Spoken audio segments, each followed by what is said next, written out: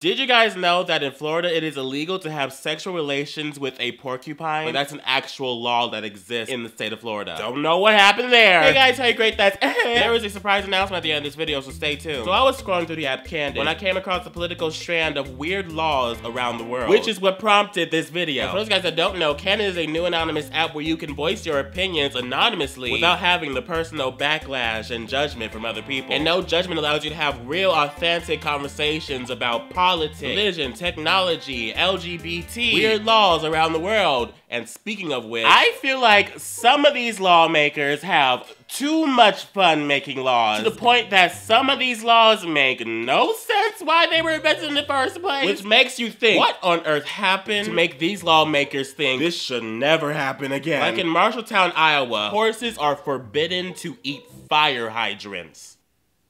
What kind of horse will eat a fire hydrant? Was there actually a time in history in Marshalltown, Iowa, where people were just walking around, enjoying their day, to then open their eyes and see a random horse in the middle of the road devouring a metal fire hydrant, which made them think, never again. Did this happen more than once? What do you feed the horses out there? In Chicago, Illinois, it's illegal to eat in a place that is on fire. Okay, true. I kind of understand where this law came from. Because if I was in line at Chipotle and the place just decided to spontaneously combust, I still would not leave that establishment until I got my Chipotle, okay? I'm in a line at a food establishment. I am hungry. And when I am hungry, I don't think right. Like half of my videos I make early in the morning when I haven't eaten anything yet. And y'all know how crazy I am. This one's fucking me up right now. Apparently, in Eureka, Nevada, if you have a mustache, it is illegal for you to kiss a woman. I mean, I'm okay with that for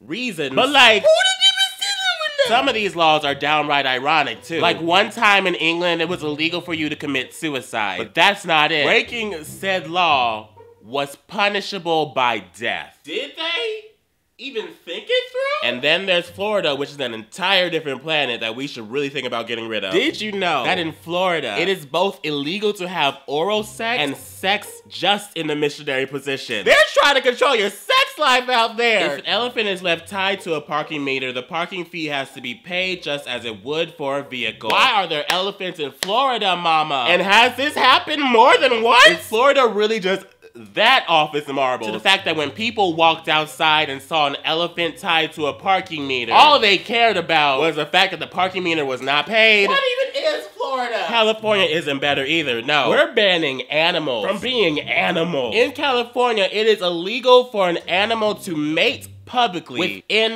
1,500 feet of a school or place of worship. So when springtime comes along, mating season, in my head, I am just imagining a bunch of cops just waiting to see two squirrels get their hump on and writing them a ticket, throwing them in jail?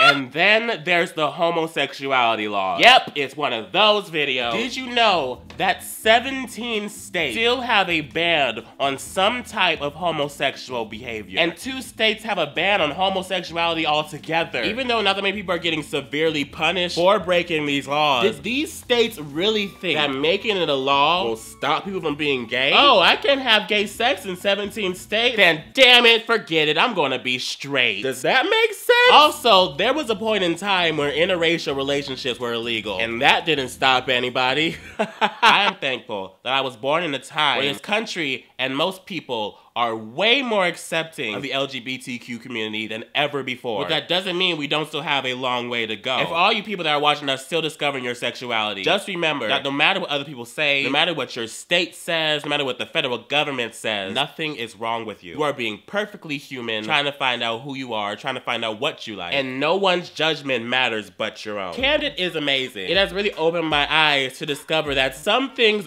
don't have to be the way they are. And we decide and act like we have no other choice. And that is what prompted me to make my own Candid group, MacDoesIt, to be a safe place for you guys to talk about your weird frustrations in life, from LGBT issues, politics, how your mother didn't feed you breakfast this morning, and also to occasionally post the weirdest laws you have ever seen in your life. So I highly suggest you guys go and download Candid. It is really fun, it's interesting, very informative, and there will be a download link in the description. Now on to the surprise. This surprise is sponsored by Candid, by the way. Just want to be clear. So people have been telling me that I should start thinking about making merch. Shirts, posters, purse, hat, tote bag, all that mess. I am a very picky person about the things I put out into the world, so the process of me making merchandise has been quite slow. I have actually come up with a design that I ended up not really liking, but the shirt has already been printed. Bam! It says bois in the corner in a little speech bubble because I'm adorable. And then I thought, instead of completely just throwing out this shirt, why don't I give it to you guys? Not this exact shirt, like I feel uncomfortable giving you guys something that came off of my body. I will get one reprinted and send it to you guys. So if you want to win the first ever Almost Mac merchandise, oh my gosh, it sounds so pretentious, then this is what you guys need to do. Download Candid, the link will be in the description. Join my Candid group, MacDoesIt. Follow me on Twitter. Post a screenshot that shows proof that you follow me on Twitter with your Twitter handle in the description to my Candid group. And next Friday, September 16th, I will announce the winner both in the Candid group and on my Twitter profile. And if you want to share with me any weird or interesting posts you find on Candid, then tweet at me using the hashtag CandidBois and I'll check them out. Anyways, thank you guys for watching. I think this is going to be so much fun. Don't forget to download Candid in the description below. And also comment down below, what are some weird laws in your state that you know on the top of your head? Anyways, I am Mac, and don't forget to like, comment, share, and subscribe, babe. Bye!